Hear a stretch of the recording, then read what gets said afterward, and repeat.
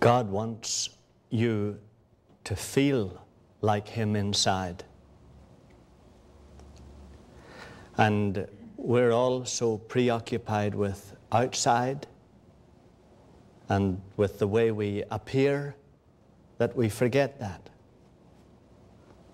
But the whole purpose of Jesus Christ is that you and I would be like God on the inside. And that's, loved ones, the whole difference between the New Testament and the Old Testament. And unfortunately, here in our society, we have all entered into an Old Testament experience very readily, where outwardly we are God's people. And outwardly we come to church. And we may not offer our sacrifices, but we come to our temples. And we look on the outside like godly religious people. But we are just Old Testament people. We may not have been circumcised, but many of us are just Jews. We live under the Old Covenant. Many of us here this morning believe that our sins are forgiven. Many of us here can sleep at night because we believe we will go to heaven. But our hearts are not converted. And we are not New Testament Christians. And we use the term Christian in a generic way. We are Christian in that we're not Hindu, or we're not Mohammedan, or we're not Buddhist.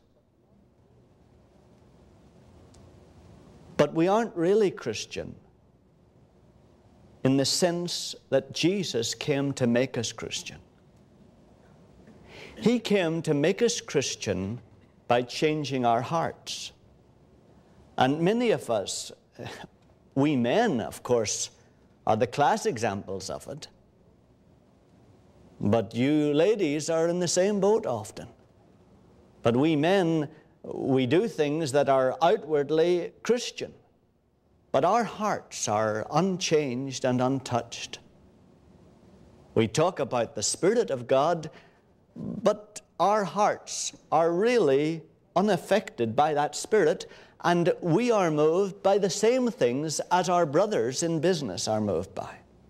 We are moved by the same ambitions, the same selfishness, often the same greed, and often the same defensiveness, and certainly the same jealousy and pride and lust that they are moved by. It's simply that outwardly we come to church. Many of us read the Bible. Many of us believe the right things. Many of us do believe that God has forgiven us our sins. But our hearts are really unchanged. We have odd moments, such as perhaps a Mother's Day, or a Memorial Day, or a day when we remember our dad's death, or some moments when tragedy hits our home, or we go to the funeral of someone whom we care deeply for, and then our hearts are a little softened. But on the whole, our hearts remain untouched and unchanged by God's Spirit. And indeed, the term Spirit is strange to us. We regard it primarily as a kind of an influence or an atmosphere that supposedly we feel at certain times when Al would sing a song like that, or Carmen would sing, or someone else would sing. Or maybe at the end of a sermon here, there's a certain atmosphere that God seems to bring about among us, and we think of that as God's Spirit. But we ourselves are unacquainted with the Spirit of God. And our day-to-day lives are largely uninfluenced by that Spirit. Our heart's movements are what we were born with as children, and they haven't been changed very much since then. Our hearts really are like the hearts that are described in this little tract that has been on this table for some Sundays. Are you ever conscious of a secret spirit of pride? An exalted feeling in view of your success or position, because of your good training or appearance, because of your natural gifts and abilities? Are you ever conscious of an important, independent spirit? Are you ever conscious of a love of human praise? A secret fondness to be noticed? A love of supremacy? A drawing attention to self in conversation? A swelling out of self when you have had a free time in speaking or praying?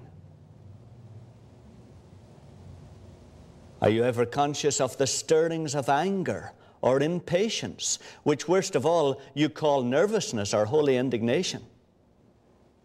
A touchy, sensitive spirit, a disposition to resent and retaliate when disapproved of or contradicted, a desire to throw sharp, heated flings at another.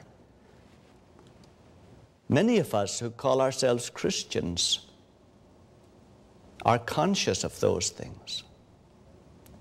But of course, we have encouraged each other for years to believe that that is the normal Christian life. If you read the classics written by Plato and Socrates, you would find that that isn't even a normal life for heathen philosophers. Even they taught that there should be enough control over our inner heart attitudes that we would not feel those things.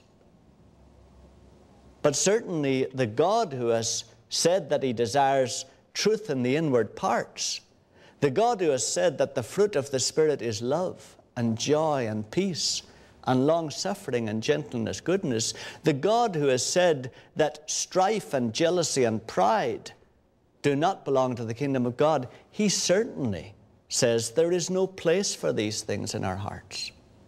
But loved ones, we've got used to these things, you see. We've got used to these things, and these are the things that bring tragedy to our homes. You know they are. None of us have murdered anybody. Few of us here steal. Few of us here probably even swear. Few of us here probably drink to excess. In fact, we are among the noblest of sinners. We're moral people. Probably most of us here are outwardly very respectable people. And yet we know that in our relationships at home, in our relationships with those who are closest to us, we are monsters. All domestic strife comes from hearts that are not clean and pure. They do. But actually, even your outward failings come from that. Why do you resent people? Because they're not giving you the praise that you think you deserve. Or because someone else is getting praise that you don't think they deserve as much as you do. That's why you get resentful about people. That's why we get all kinds of complexes about people. Because they're not giving us what we believe we ought to have. Why do you lose your temper? Because of the stirrings of anger. That's why. You can't hold the thing down. It just bursts out. You can't control it. It's because your heart is rising up. That's the explanation you remember in Romans 7. I do not understand my own actions, because when I want to do good, I cannot. The good that I would, I cannot. And the evil I hate is the very thing I do. That is, you set your will to do good, but there rises up from inside you something that you can't control, and that bursts out upon the other person. You know the illustration that we've shared before, where you go home at night, husbands, wives, we're all in the same boat. We go home at night and we are determined that this will be a beautiful evening. We're determined that this will be a blessed evening for our partners. We are going to make them happy tonight. And then she cooks the wrong meal, or it's late, or it's a little burned, or he's a little late, or he doesn't say the right thing to us.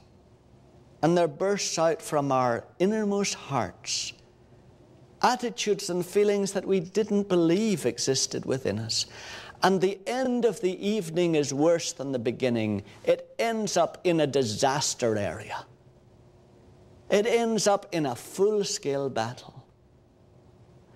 That's what this is about. It doesn't matter how good you are outwardly. If your heart is not changed, if your heart is not cleansed, you won't be able to live as you want to live. And that was the problem with the Jews. You understand that Romans 7 is a Jew talking. It's a loved one from the Hebrews that is saying, I am under the law. I cannot do the thing that I want to do. I cannot do it because there's something inside me that won't let me. And loved ones, so many of us are Christian in name only. We really are Jewish. We live under the old covenant, trying to obey outwardly, but unable to do it because this monstrosity within us keeps rising up. Are you ever conscious of self-will?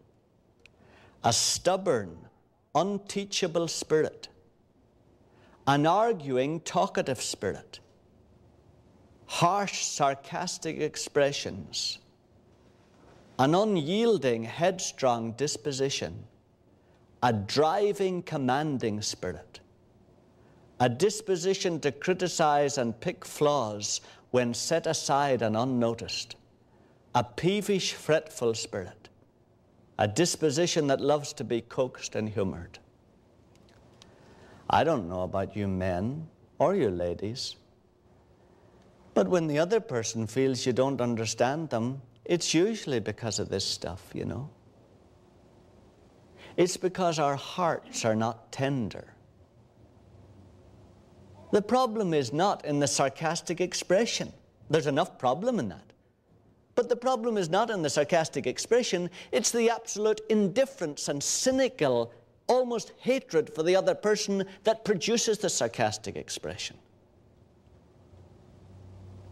Your friends, your children, your husbands, your wives, it's not the outward word that cuts them. It's what it says to them about your inward heart. That's what cuts them. No, they're no sillier than you are. They can interpret outward things, but it's the heart that it comes from. That's what's wrong. That's why, you see, at times you can say something that isn't right, but it isn't so cutting because it doesn't come from your heart. It's a mistake. It's something you didn't intend to say, but it's the things that come from your heart that cut into another person's heart. Are you ever conscious of, and you know those of us who are at work and business, are you ever conscious of a carnal fear, a man-fearing spirit, a shrinking from reproach and duty, a reasoning around your cross, a shrinking from doing your whole duty by those of wealth or position, be it your boss or someone else? Are you ever conscious of a fearfulness that someone will offend and drive some prominent person away? Are you ever conscious of a compromising spirit? Are you ever conscious of a jealous disposition, a secret spirit of envy shut up in your heart, an unpleasant sensation in view of the great prosperity and success of another, a disposition to speak of the faults and failings rather than the gifts and virtues of those more talented and appreciated than yourself? Are you ever conscious of a dishonest, deceitful disposition, the evading and covering of the truth, the covering up of your real faults, leaving a better impression of yourself than is strictly true? False humility, exaggeration, straining the truth.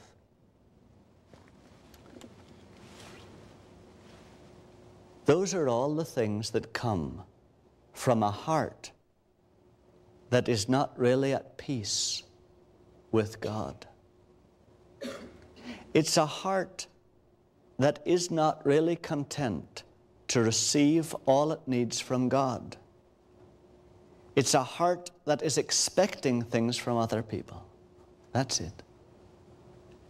The real reason why your heart and mine are not filled with the Holy Spirit is because you and I still look to other people or other things, and we expect things from them. We do, loved ones. We're wearing each other out. We're expecting things from each other. We sons and daughters are expecting things from our parents. We parents are expecting things from our children. We husbands are expecting things from our wives. We wives are expecting things from our husbands. We friends are expecting things from each other. We're looking to each other for all kinds of things that we cannot supply each other with. And only God, our Father, can supply us with all that we need. And every time we look to each other for these things, there's a spirit of dissatisfaction and discontentment that takes hold of us and makes us demand more. And that's where this heart comes rising up. We demand more from the other person, and the other soul is already worn out and already feels that you're demanding too much from them. But we demand more and more. And that's what fills a home with demand, demand, demand, and no offer, offer, offer. That's what fills a home with empty hearts that are desiring love, love, love, and there's a short supply of love. It's because we're expecting things from each other.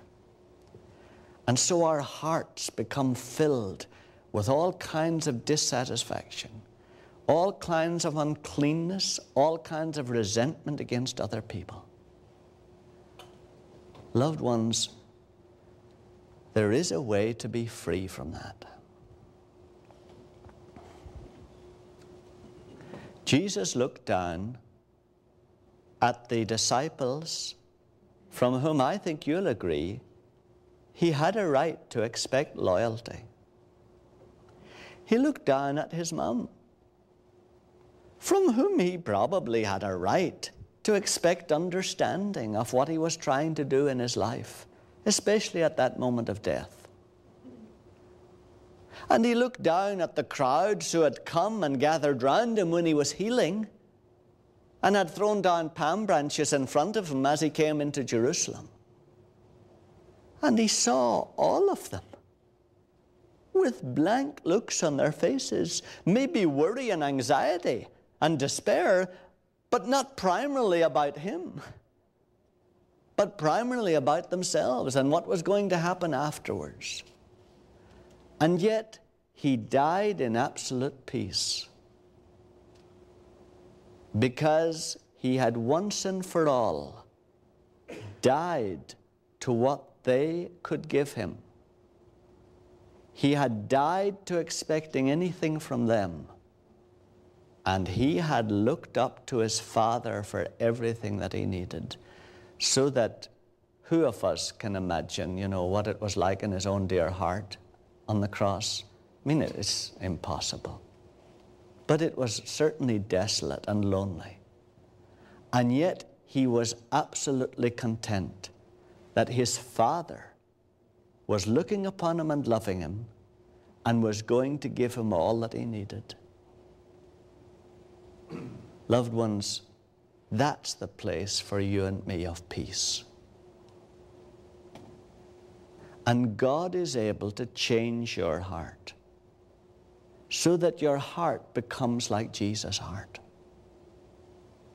But he does ask you to join his Son on the cross. Now, could I just point out to you, in a very commonsensical, practical way, that every one of you has seen anybody die, know fine well that you, each one of us here, will come to a time in our lives when it won't matter who knows us. It won't matter how many of us are outside your bedroom. It won't. It won't matter how many nurses are gathered round you and putting all kinds of tubes into you to try to keep you alive.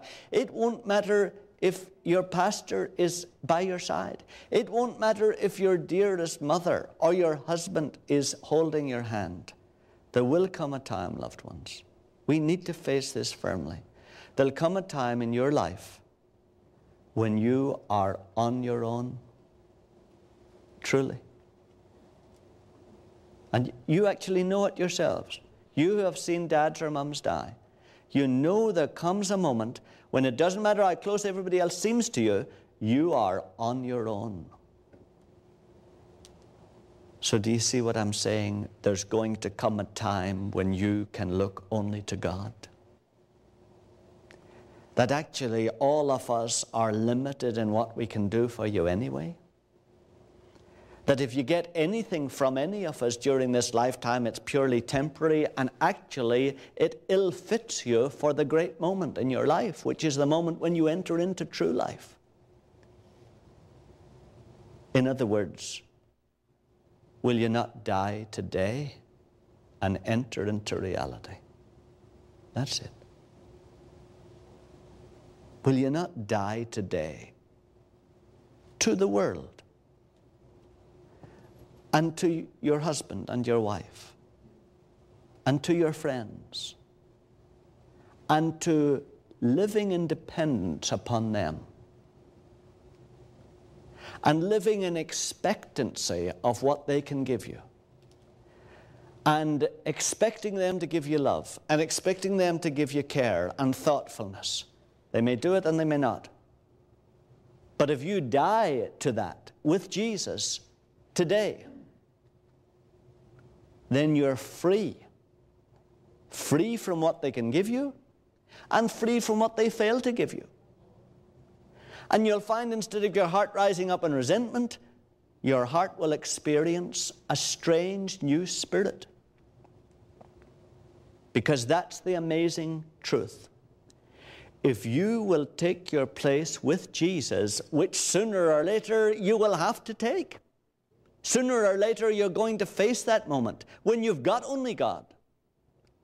If you will take your place with Jesus today on the cross and will at last give up looking to people and to others for what God alone can give you in the way of love and attention and affection and care and protection, God will send the Spirit of His Son Jesus into your heart, into your innermost heart. And you'll experience a new freshness coming into you. You'll sense there's something beautiful inside you that wasn't there before. You'll sense a tenderness in your heart. You'll sense actually a peace and a contentment and a satisfaction in your heart. But most of all, you'll sense a new love for all of the rest of us. You'll sense a new love for your father and your mother, for your friends. You'll sense something beautiful coming out from inside you. It's a miracle. That's God's Spirit. That's what He gives. That's what those converts in the lesson that was read for us did not have. They had been baptized in John's baptism, but they had never received the Holy Spirit. Many of us have been baptized into a baptism of repentance for the forgiveness of our sins, but we have never had any experience of the beautiful and fragrant Spirit of Jesus coming in and cleansing and filling our hearts. Loved ones, that's what becoming a Christian is.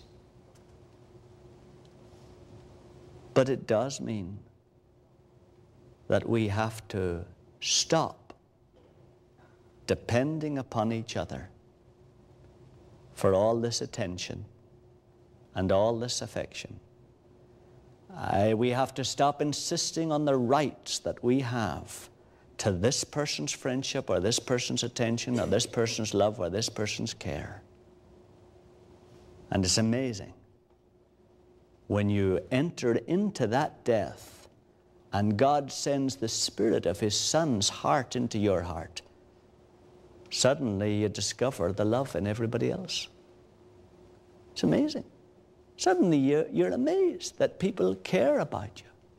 You're amazed that people do love you that much, because the little bit that they're able to love you seems great to you, because you already have this sense of love from your Father. I don't know where you are, in all this. But I would encourage you to see that today, that Spirit can change your heart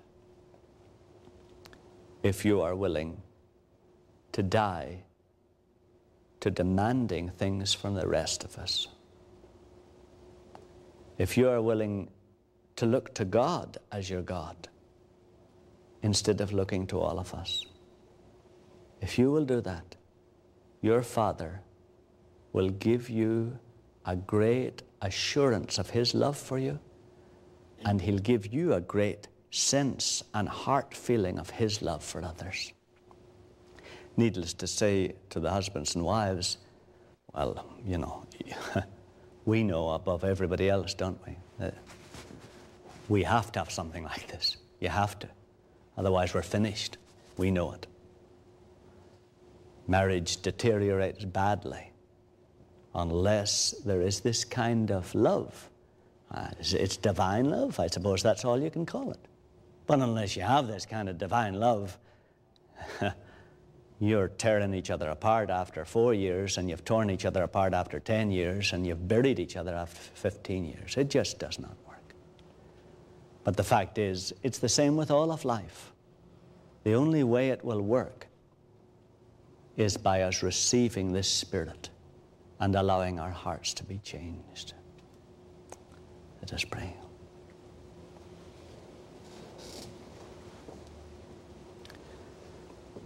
Father, we know our own hearts. We know that we have been outwardly Christian, and many people regard us as Christian, except that our hearts aren't converted, our hearts aren't born again, our hearts haven't received your Spirit, our hearts haven't been filled with your Spirit. We find that our wills are often set towards you, but our heart rises up and contradicts our will. Father, we ask you to look down upon us now, each one of us, and deal with us now individually, and reveal to each of us what dying with Jesus to other people and to other things means for us today. Show us, Father, where our hearts are filled with impurity and resentment because of wrong attitudes to you, because of looking to people or to things for the things that we ought to trust you alone for.